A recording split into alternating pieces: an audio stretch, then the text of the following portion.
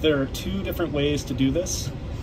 In both cases, you'll need to first navigate to GitHub. So if you go to GitHub/Kurt Sundell, all one word, you'll find this page here. Click on Agecalc ML. If you want to run this in MATLAB, you can go down here to clone or download. Click on this. One way is to download the entire zip drive. You don't need to sign in or anything like that, so you see it down here. This you can bring onto your desktop, extract it,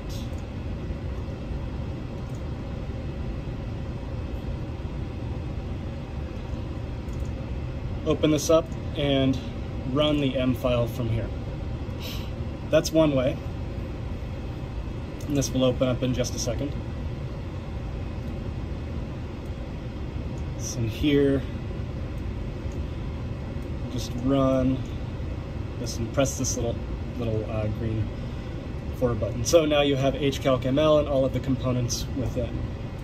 Another way to get this onto your machine is to do it through Git. So Git is a program that connects GitHub to your local machine. So first you'll need a command interface. You can use Anaconda. So just download Anaconda for Windows or Mac, and that will give you a command window here.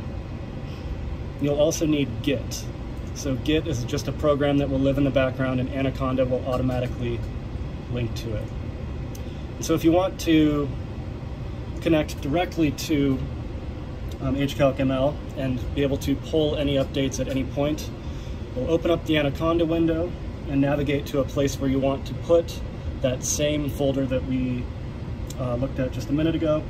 So you'd say, if you type in ls, it'll show you all of the different files and folders in the directory that you're in. So here we want to put it into documents. So if we say cd, change the directory, space, capital D, O, and then if you press tab, it'll automatically fill it. And now you're in documents. So ls will tell you what's inside documents. So there's all kinds of neat stuff in here. And so here we want to go into MATLAB. So cd for change directory, space, MA, and then again you can just press tab and that will automatically fill. Press enter, and now we're in the MATLAB directory. Now if you type in ls, there's nothing in there, because if you actually go into the MATLAB directory through documents, MATLAB, there's nothing in there. So we're just navigating through this directory system in the command line. So to connect to GitHub, you use Git. What you do is you type in git space clone space and go back to that GitHub page, clone or download. Now instead of downloading, we're going to clone. So here you take this URL, copy it. So copy this. And here you paste it and press enter. And now what it's doing is it's making an exact copy of what's on GitHub to your local machine. And the nice thing about doing it this way is, say you know that there have been some updates, you don't need to download the entire directory from GitHub every single time. You can just pull the minor little changes and bug fixes that have taken place. All right, so now you're in the same directory you were before, but you've cloned to Agecalc ML. So now if we type in ls to see what's in this directory, now you see we have something in there. We have Agecalc ML. To verify this, you can always go into Documents, MATLAB, and there's Agecalc ML. And so in the command line, change directory into that, cd Agecalc ML, press tab to automatically fill, press enter, press ls to list what is in there, and there's all kinds of different files in here. And so now anytime you would want to update just the minor little changes and bug fixes that have taken place and are on GitHub, all you have to do is navigate into that Agecalc ML folder and type git pull and enter. If there's any changes, it'll automatically update those individual files. You see here, we're already up to date. If there were minor fixes, you would see how many changes were actually made and which files were changed. Okay, so now we can do the same thing. Go into Agecalc ML, open up Agecalc ML.m,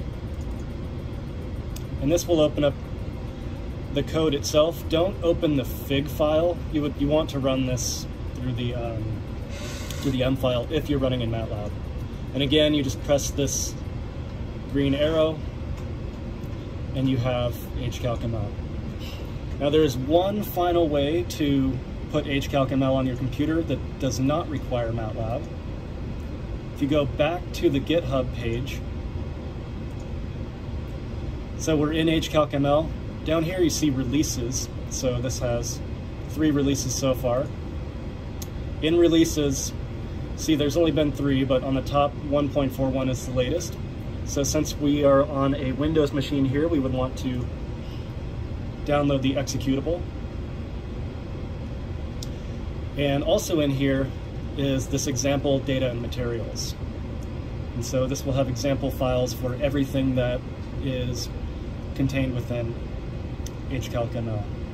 Okay, so we've downloaded 2 different things here. One is this example folder full of examples here.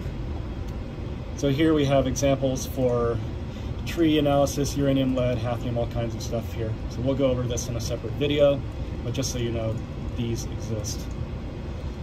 The other thing that we have downloaded is the executable file.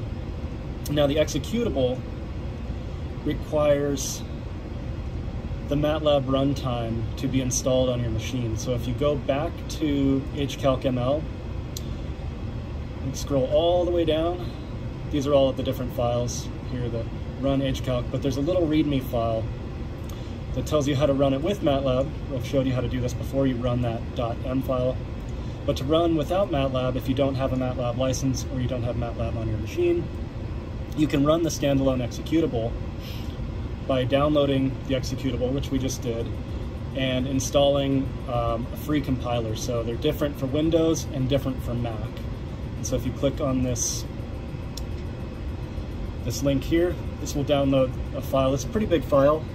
It usually takes about 15-20 minutes to download, and you will install that, and it won't do anything when you install it. It'll just live in the background of your machine, and it'll allow you to run just the executable like a regular program. Okay, so now that the compiler is installed, Agecalc ML just lives on your desktop or wherever you want to keep it. You just run it like a regular program. Sometimes it says, don't run. You say run anyway.